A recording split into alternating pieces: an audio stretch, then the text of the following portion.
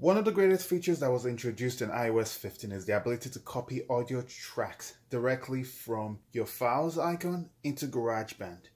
So let's demonstrate that. I'm going to long press on it and copy.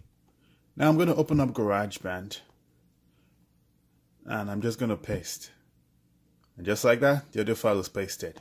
You can also take it to the next level and copy the audio file from your iPhone into your iPad or vice versa. Let's do that. I also have an audio file here on my iPhone. I did on voice memo. I'm going to tap on it. I'm going to copy it. And when I go into my Garageband, I'm going to go anywhere I want to go. And I'm just going to paste the file here. And there we go. The file was pasted. Let's give it a listen.